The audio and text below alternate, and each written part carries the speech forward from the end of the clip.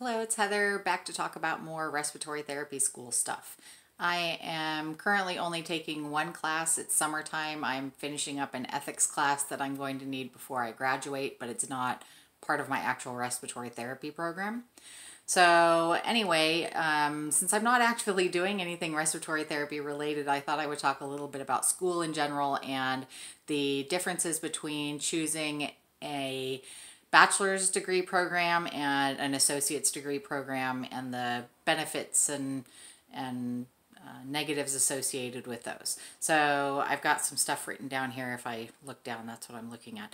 So the biggest question on most people's mind is cost. How much is respiratory therapy school going to cost? There is a big difference between going to a four-year bachelor's program and going to a community college program. I can only tell you what my program looks like in my state. I haven't really looked at others, so I could be wrong. It may not be as big of a difference in other places, but in my state there are a few different community college programs that are available, and there are two universities that offer bachelor's programs. Neither of the universities that offer bachelor's programs are anywhere close to where I live. I did not really seriously consider trying to go to them, mainly for that reason. But also cost was a big factor. So my school, the entire program, once I have finished my prerequisites, now keep in mind this cost does not include doing any of the prerequisites, but the program itself costs around $15,000. That does not include everything. So you still have to buy your scrubs, your stethoscope, get all of your medical testing done, physicals, immunizations, all of those sorts of things are not included in that figure. It does include books, it does include tuition, and it does include some of the fees that they already know that are associated specifically that would be paid to the school and that are associated with the program. So about $15,000, and that is for the entire program. Now, there are about 3 semesters worth of prerequisites that you have to take, but it's not 3 full semesters. It's just 3 semesters because of how the classes have to be taken sequentially. So you're not going to be taking three semesters where you're taking 12 credits each semester. But right now in my state, community college costs about $160 per credit hour. So you can look and see what your program would require as far as prerequisites and then see what they say the program costs and get a good idea about that. To give a little bit of perspective on that, one of the universities in my state that does offer a bachelor's program in respiratory therapy estimates that tuition alone costs $16,000 per semester. So you're looking at over $30,000 per year to attend that university. It is a private university. It's not a state school. There is no state school in my state that has a respiratory therapy program, so that wouldn't be an option even if you wanted to. So, you know, you're looking at paying $16,000 for one semester for a bachelor's program, and that's what my entire program costs at my community college. For me, that was a big deal because I am not using any sort of financial aid for my program. I am paying cash out of my own pocket for it. Being the age that I am in my financial situation, that is the only thing that I really could do. I'm going to try applying for some financial aid next semester when certain things in my life have changed and allowed me to do that. But as of right now, I'm just planning on paying for the whole thing cash out of pocket. So cost was a really big deal for me. There is another option as far as attending a for-profit university. There are some for-profit universities that are in person and or online. There aren't any for-profit universities in person in my area that I know of. There is one online for-profit university that was nationwide, but it lost its accreditation and I believe is not currently accepting students anymore. That is a big thing that you want to look at if you're looking at any program. You want to make sure that it is an accredited program, which means that it is accredited by COARC, the Commission on Accreditation for Respiratory Care. Yes, I had to read that off my thing, what the acronym stood for. So if your program is not accredited, then you may run into issues being able to take board exams, being able to get licensed. So you absolutely want to make sure that you attend a program that is accredited. I personally, some other people may feel differently, but I personally would not even attend a program that says that, you know, they've applied and that they will be accredited by the time you graduate, because you have no guarantee that they're going to follow through with that and that's actually going to happen. So community college, in my opinion, is a really good option for someone like me who is very conscious of cost. The for-profit universities, you can get through school fairly quickly, similar to how you might be able to do it in a community college program after your prerequisites. But the for-profit universities, typically you don't have to have a lot of prerequisites in order to start. So like, for instance, the one that is no longer accepting students, it was like a 26-month program. They are scheduled very differently. Their classes do not coincide with classes at other universities. So if something happens to your program, like just last year, I think it was, there was a program that was in many states across the United States, and they closed down very suddenly. Many students were just out of their program without warning, and unfortunately, a lot of times they found that credits that they had taken did not transfer to any other type of program. So they were just kind of out that money and out that time that they had spent, and I would hate for anyone to have to go through that. So many programs require that you take a minimum percentage of your classes with their program.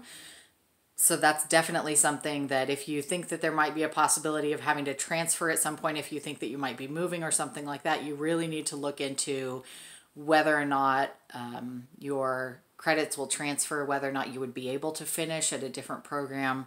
Just something to think about. As far as what classes you take and the prerequisites, the classes that you take in any respiratory therapy program, the information that you learn is going to be basically the same across the board, because you have to take board exams at the end. So they really have to fulfill a certain amount of information. You have to learn certain things in order to pass your board exams. That's the reason for going to school, is to take board exams so that you can then practice. If you don't pass your board exams, a degree does nothing for you whatsoever. So the information that you're going to learn is going to be pretty consistent in general ways. So you're going to take pharmacology, you're going to take mechanical ventilation, you're going to take all those things no matter what program you go to. The difference might lay a little bit in your prerequisites. For instance, in some programs you may have to take microbiology as a prerequisite, and others you may not. You may have to take physics as a prerequisite, and others you may not. That's one difference that I have seen as far as in research that I've done between bachelor's programs and associate's programs. Bachelor's programs, the respiratory side of things, when you're actually taking respiratory therapy classes, you do that for about the same length of time as you do in a community college class. The difference is in how many prerequisites you have to take before you start taking those respiratory therapy classes, and which prerequisites those are. There are typically fewer prerequisites, takes less time than at an associate's program than at a bachelor's program. For example, I say that I had to take 3 semesters worth of prerequisites before I could apply to my program, and that's true. But it was only something like 4 classes that I absolutely had to have finished before I could apply. There are a few others, like the ethics class that I'm taking right now, that I have to take before I graduate, but they weren't required for me to apply to the program. I just am doing it now to get it out of the way, so I'm not taking any extra classes on top of my respiratory therapy classes. But when you look at amount of time, if you look at, if you have to take 3 classes sequentially, so you're taking 3 semesters here, and then my particular program is 5 months, it's 5 semesters. So you're still looking at an 8 semester long time that you're spending in school. So between community college and a bachelor's program, there's not a whole lot of difference in how long it's going to take you to finish. The main differences are going to be cost, and that you're going to end one program with a bachelor's degree and one with an associate's degree. So what benefit is there to getting the bachelor's degree? It's much more expensive, so why would you want to do it? It depends on the person. A bachelor's degree can allow you to have more ability to move up once you're done. So once you're practicing, and once it may give you more mobility in what jobs you can take, whether you might be able to go on to do a master's degree, whether you want to do teaching, things like that. There are certain things that you would have to have a bachelor's degree for. You do not necessarily have to have a bachelor's degree in respiratory therapy to do some of those things. There are many people who get an associate's in respiratory and go on to get a bachelor's of health science, not necessarily a bachelor's of respiratory, and that still enables them to have some of that job mobility and movement that they're looking for. For someone my age, I don't know that it's worth it to me to do a bachelor's degree. Now, what I have considered is, once I am working, there are certain hospitals that can do tuition reimbursement, or that will help you pay for school, or will outright pay for you to get a bachelor's degree. So if I end up at a job that has certain benefits that might allow me to continue doing an online bachelor's degree, I may do that. So my program has agreements with a few different universities in the state where you can continue. They will accept all of the credits that there's an agreement. They accept all of the credits that I will have finished by the time I do my associates with my community college. All of those credits will transfer to that university without question, and I will be able to continue at that university to get a bachelor's degree in health science. So that is something that I have considered doing. It just kind of depends on where I find myself. Because again, for me, being an older student, I have fewer years to work to make up any difference that it would take to pay for school. So if I can find a program that would help pay for a bachelor's degree for me, it may be worth it to me. If I have to pay for it all myself, it may not. Just one of those things that you need to weigh and decide. There is a difference in pay depending on where you live, what hospital you work at, what state you live in. You aren't necessarily going to be paid more because you have a bachelor's degree working as a respiratory therapist. Some places you do, some places you don't. There's a bigger difference between being a CRT and an RRT, to my understanding, as far as pay scale.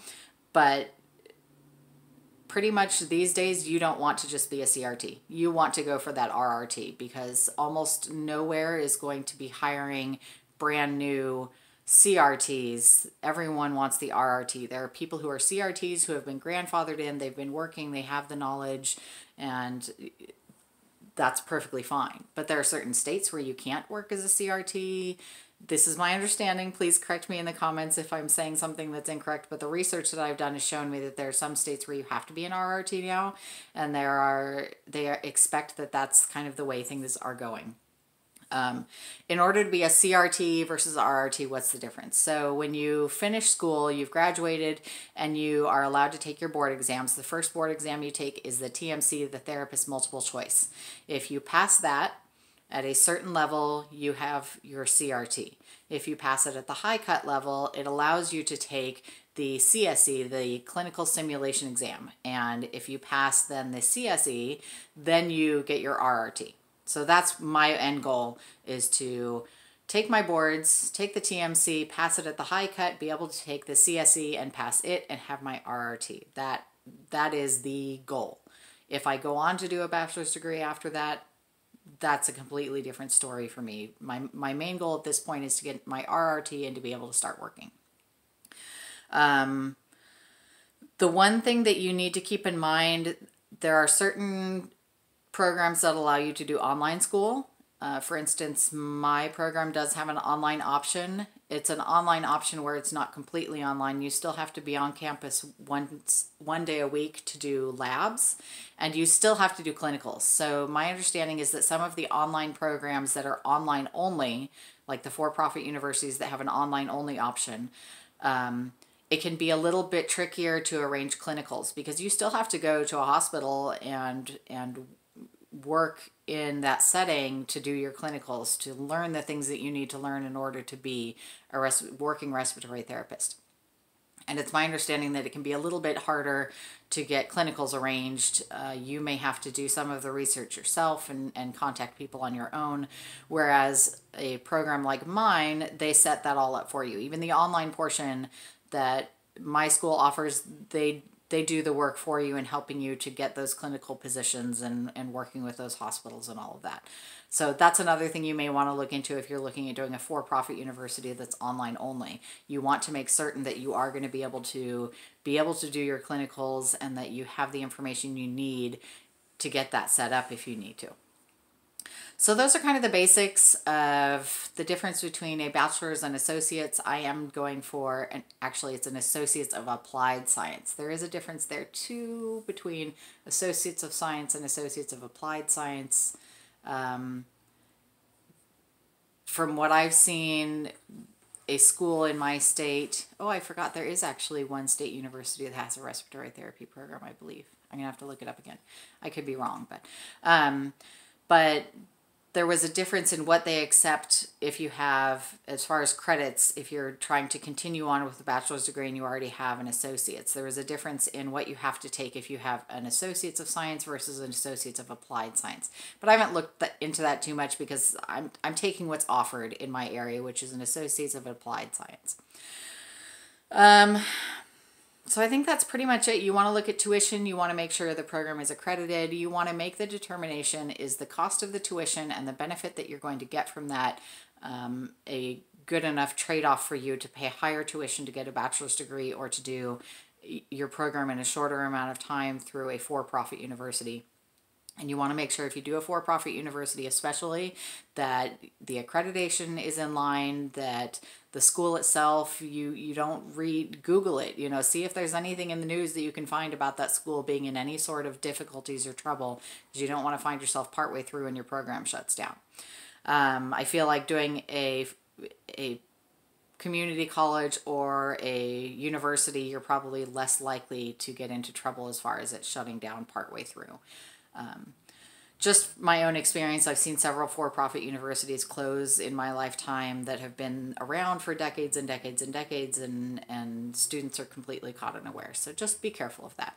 So if you have any other information to add to this about getting a bachelor's, getting an associate's, if you have any other questions that you think I might be able to answer, go ahead and leave them in the comments, and I will see you guys next time.